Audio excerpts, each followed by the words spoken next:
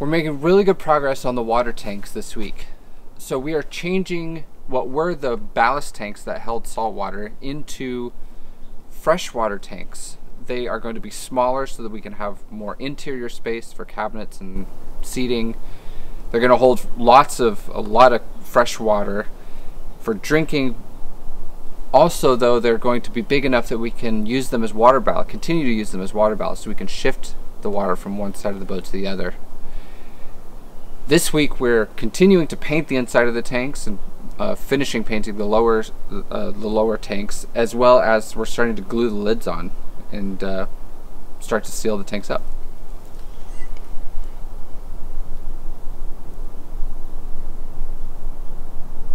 My name is Matt. Follow along as I turn Duracell, the legendary ocean racing sailboat, into a comfortable cruising home. Last week we got the first coat of paint on the forward water tanks. This is a two-part epoxy-based paint that is approved to coat large water tanks without leaching any chemicals into the drinking water. It is made by Interline, which is the heavy marine division of AkzoNobel, who is our new paint sponsor. Dave, the local AkzoNobel sales representative and Duracell project fan, recommended this paint for our water tanks. We are thrilled to have them aboard to help with the project. Since I'm rolling the paint on, it is not covering as well as if I sprayed it, so I'm applying 2 coats, which seems to get me excellent coverage. I don't have to sand between coats because the open time, or recoat time, is 21 to 28 days between coats, depending on the temperature. After reading through the technical data sheets, I found that the paint has no VOCs, so I don't have to wear a mask while using it. The dried paint is very hard, and we are feeling really confident about these tanks.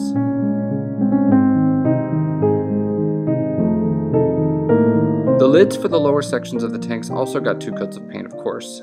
The holes that you can see are access hatches for the lower sections of the tanks. Through these I will be able to install plumbing and perform regular maintenance like cleaning and inspection.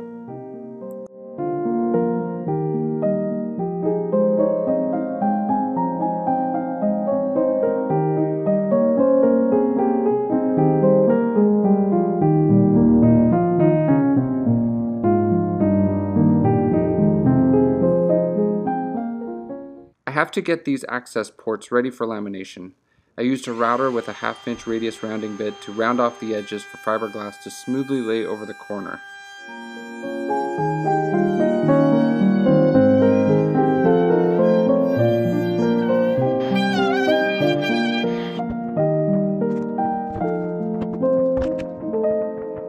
I taped off where I have to grind off the paint to apply the fiberglass.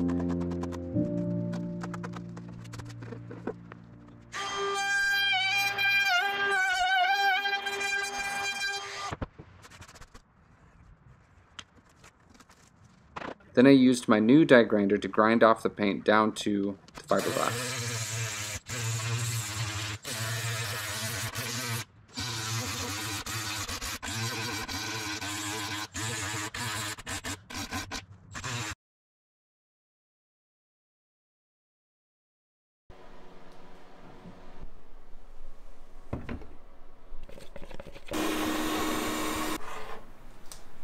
What kind of lamination is happening today? So these are the lids for the forward tanks, and I cut these, actually my mom cut these access ports in them, and I don't want exposed foam on the access ports, and so I'm going to, right now I'm putting thickened epoxy on it, and then I'm going to just do a thin lamination over the ring with just, this is just a 6-ounce fiberglass tape.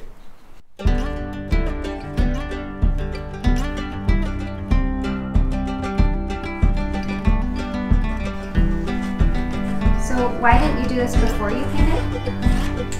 I should have. But I didn't, so do it now.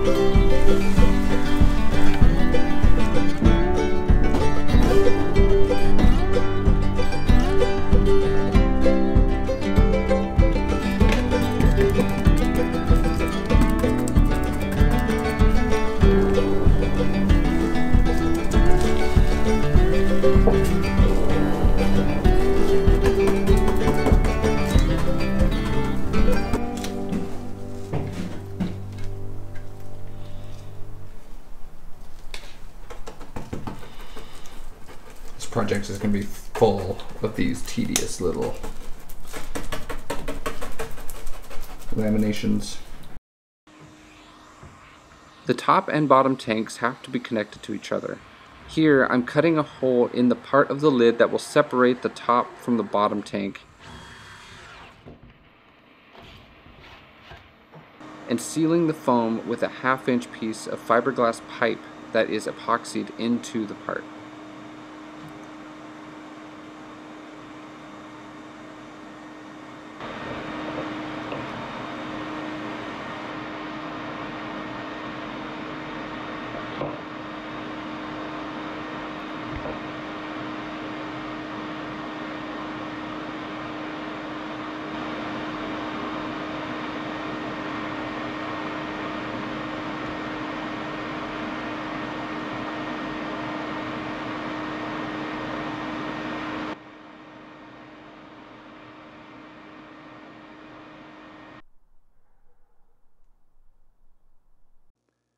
A lot of prep work has to be done before any epoxy project. I have to mask off any part that I don't want epoxy touching. This masking will have to be pulled off before the epoxy cures from inside the tank.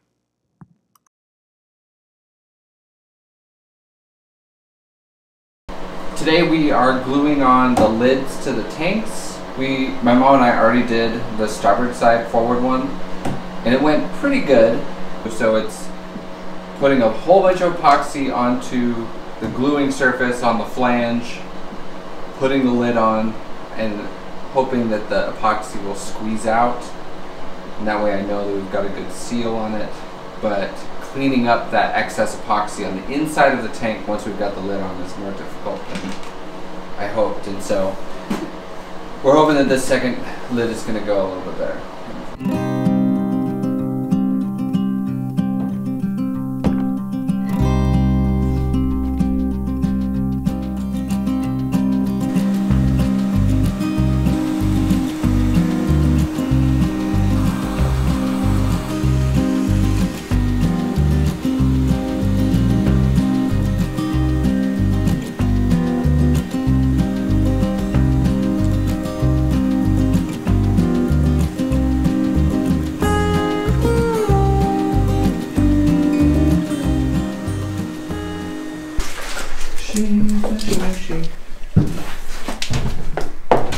What was that, honey? Nothing. You singing a song about our cat? No. It's ridiculous. It's absurd.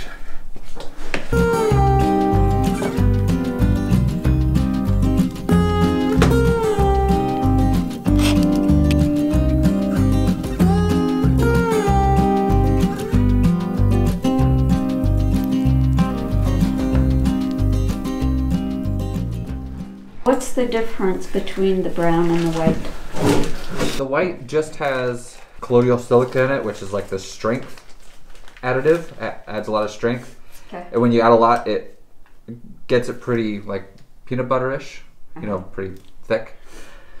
But when it warms up, it still tends to sag off. And so I add this purple stuff, which is it's like micro bubbles. I'm not sure exactly what it is. It's for fairing mostly, so it makes it really light, but it also helps keep it from sagging even more than the colloidal silica does, the white powder. It just makes it so once we glue it down and the epoxy starts to warm up and want to slide out of the seam, it won't slide out as easily as with if it was just the white stuff. It's yeah, keeping it where it's supposed to be. Is everybody ready? Is it go time? Are you ready? I'm ready. Are you ready? I'm ready. Let's do it.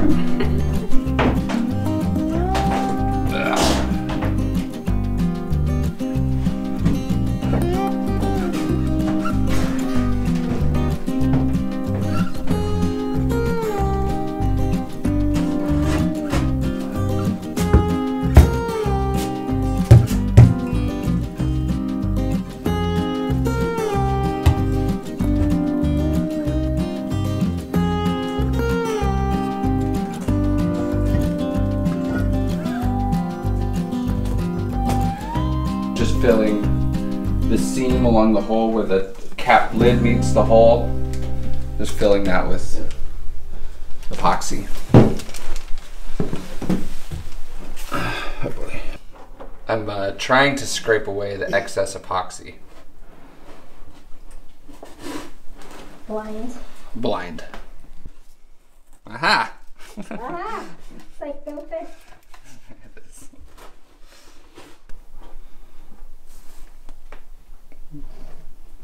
Uh-oh, what's that it? What happened? It's getting everywhere. Oh no!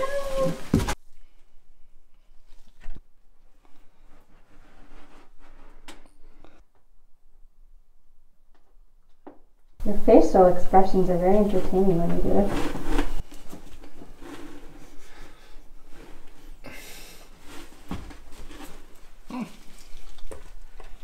Every time I get some out, it's a win. I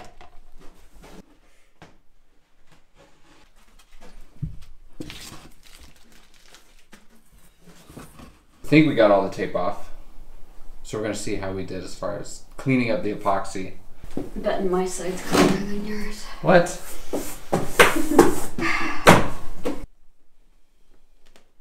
Mine looks pretty. Oh. I can't reach this one. Uh-oh. Oh, there's a big piece of tape left over here. I think they're... Doesn't look terrible. I think it's pretty good. It looks, I'd give myself a B+. We'll let the inspector be the judge of that.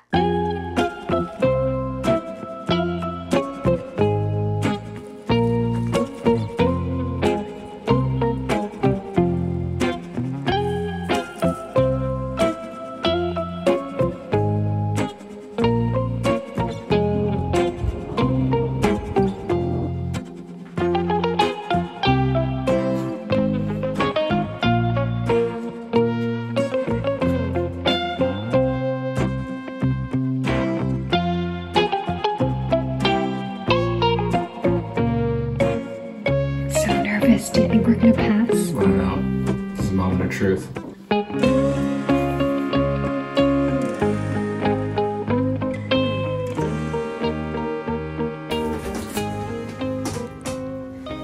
Hi. We've got the lids glued on the forward two tanks. Overall, it went really well. The effort that was put into building the flange and to make the gluing surface has worked really well. We got a lot of the gluing epoxy cleaned out from the inside, and obviously this is not done yet. We need to touch up the paint on the inside of the tank where there's exposed epoxy, paint the holes and stuff, but it's a great start. I have to glue the lids on the aft tanks, and then we could start building the upper part of the tanks, and we'll hopefully do that later this week. So yeah, very excited to get this part of the project done. And did we pass the inspection? Have we heard yet?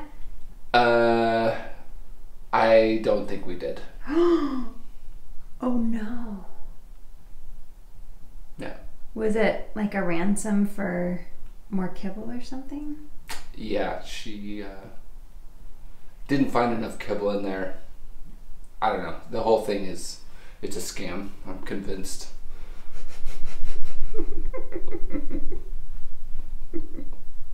We have a new Patreon to thank this week. Hank is from Puyallup, just south of here. Hank has been sailing for a while with a lot of on his friends' boats, but he recently got himself a little Hunter 27.